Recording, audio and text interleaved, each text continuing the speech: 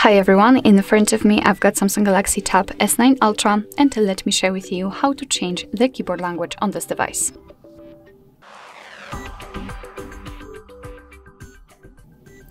So first of all, we have to open the app which will provide us with the keyboard. So for example, a notes, browser, the phone or whatever, just have the keyboard on the screen.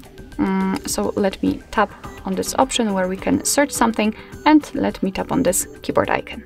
As you can see, we've got the keyboard, and all we have to do right now is to basically tap on this settings icon at the top. So let's tap on it, and here we've been transferred to the options connected with the Samsung keyboard. Let's tap on languages and types, which is at the top. Here we've got the list of all currently added languages. We've got only English, so let's tap on manage input languages, and here we've been transferred to the full list of available languages from which we can choose. It is divided to two different parts. Here with the switchers, we've got those which we can currently and immediately basically apply, and here we've got available languages which we can download just by tapping on this download icon. Alright, so all we have to do is to tap on the switcher. So let me pick, for example, Arabic, as it is the graphical language, and I can show you the difference. So since both are active, we can go back to the previous page, and here we've got another additional option, language switching method. So after tapping on it, you can decide whether you want to use the spacebar swipe, language key, or both.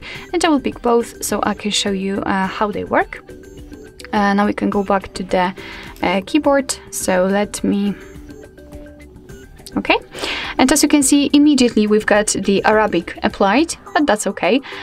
We've got also another option, the globe icon, which will allow us to change the language. So we can change it just by swiping on the spacebar, as it was set in the previous step when we changed the language switching method, or just by tapping on this globe icon. And as you can see, we can freely write with both languages.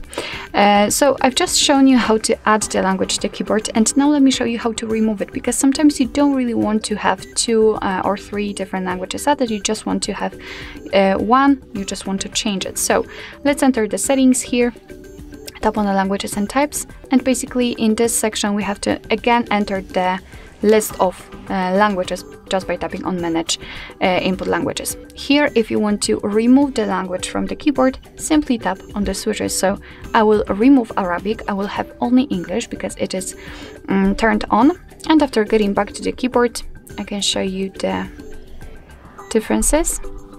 We do not have the globe icon, and after swiping on the spacebar, we also cannot change the language, which simply means that we've got only one language applied. Alright, so that will be all. Thank you so much for watching. I hope that this video was helpful, and if it was, please hit the subscribe button and leave the thumbs up.